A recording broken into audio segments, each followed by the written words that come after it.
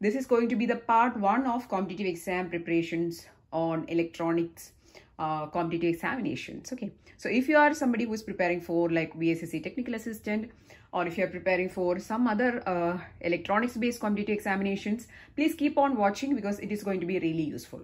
So let us first see the questions. You can see the questions on the screen and I'll be explaining with the answers. So the first question is, what is digital electronics? So basically in this video we'll be covering mostly digital electronics questions. Okay, so if you are having some preferences like if you want to see some other subjects or its preparations, please mention that in the comment section. We'll be doing it. Okay, so let us first see the question on digital electronics. The first question is, what is digital electronics? A field of option A field of electronics involving the study of digital signal. B, engineering of devices that digital signal.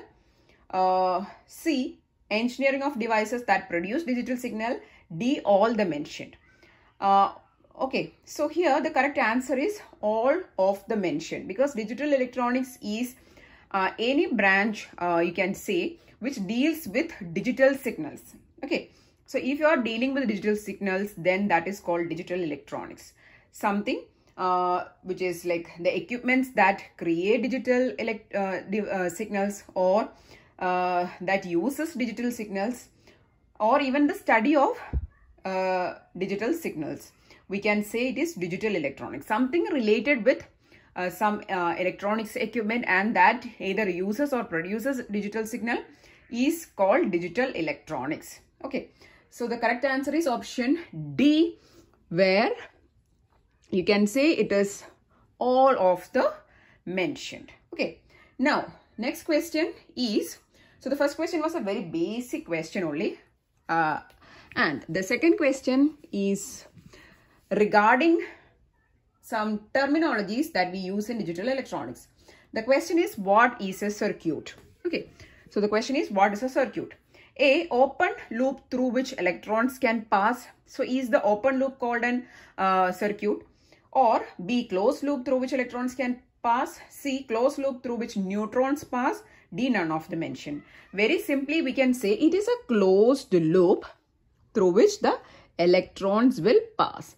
So if it is an electron, if it passes through this closed loop, we can say it as a circuit. So the correct answer is option A. A circuit is a closed loop through which electrons can pass. Electrical energy is provided in the circuit by use of electricity such as battery. Okay, so you can say like a battery is used and it provides the electricity or a source, and it creates, some electrons are there and it passes in a closed loop, means it is called a circuit. Okay, so the correct answer is closed loop through which electrons pass, not neutrons. Okay, that is the second question. Let us move to the third question. You can see the question on screen. Which of the following is a type of digital logic circuit? Okay, so these are some basic questions of digital electronics. It's not complicated. First option, combinational logic circuit.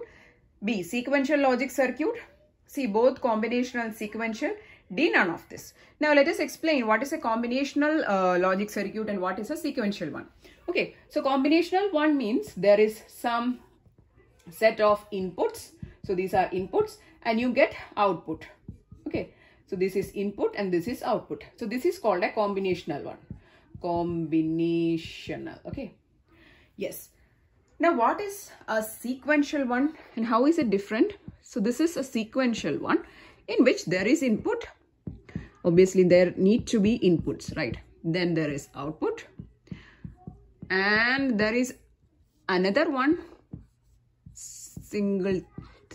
one more thing which is called state. You can say this is state or memory, and this one is sequential one. Okay, so if you don't know what is a sequential one and a combination one, a combinational one plus a state or a memory is called sequential. So this is, you can say, a little bit progressed version of the combinational one. Okay, so that is a sequential one. In the sequential one, the output not only depends on the input but also on the state, current state or present state. It depends, or you can say it depends on the memory. Okay, you can say this as a memory or a state.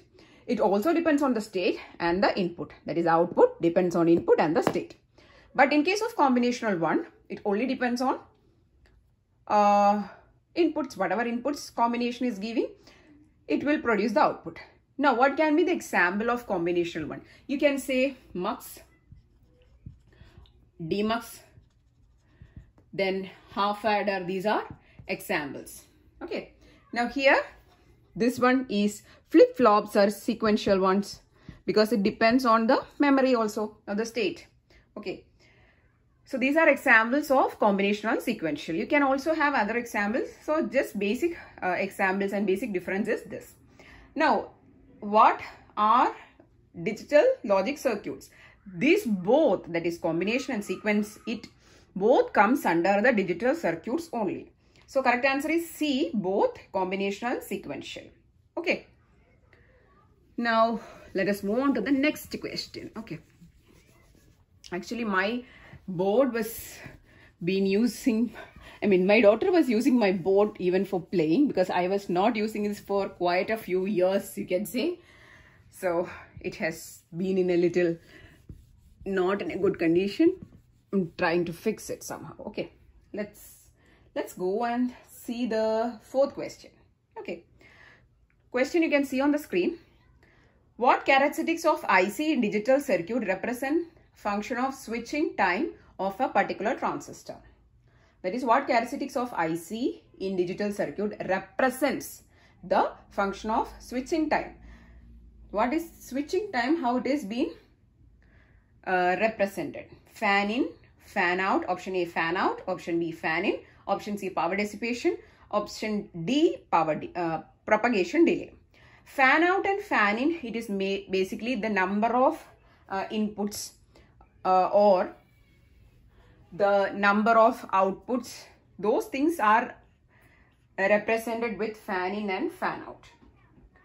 But the switching time of the transistor is represented as propagation delay. Okay, it is called the propagation delay. Okay, correct answer is option D, which is the propagation delay. The propagation delay is the parameter which is getting affected, or it is represented in terms of the switching time. For the transistor for undergo switching for various states, it requires some time, or there is a time. So that is represented as propagation delay. So propagation delay represents the function of switching time of a transistor or a MOSFET. Okay. Next question, next two questions is connected with the D flip-flops. Okay. Let us see what is the question. The first question is, what will be the output from a D flip-flop if the clock is low and D is equal to 0? So before that, if you don't know about a D flip-flop, let me just tell you that D flip-flop is a very basic kind of a flip-flop in which there is a D signal, and then there is a, you can say, a clock. There is also other representations in which S, R, everything is there. Then there is a Q, then there is a Q bar. Q bar means the toggle of that. So this can be represented as a D flip-flop. This is a very simple representation. Now, here, based on the clock, okay, based on whatever signal or rising or, lower edge of the clock, non-rising edge of the clock, Q next or Q can get affected. So if clock is rising and if 0 is being given, the Q will take whatever input we are giving in D, it will pass on to Q. Okay. And Q bar will be toggle of that. We are not considering that right now, but based on the clock value, if the clock is rising, then whatever D input is given, output will be same. And if clock is again rising, if you are giving 1 to D, output will be again same as the D value.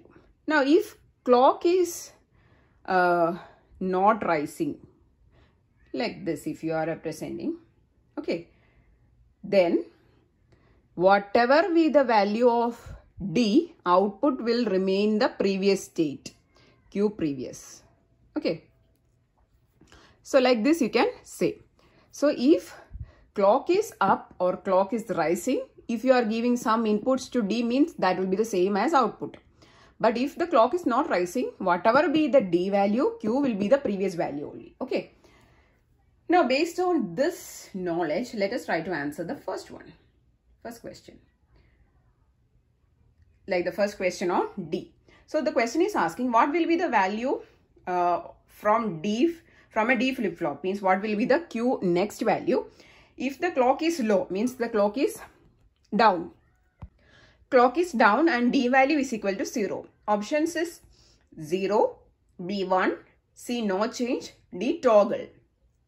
Correct answer is C, no change, because whatever be the value on D, the output will be the previous value only if the clock is low. Okay, correct answer is C.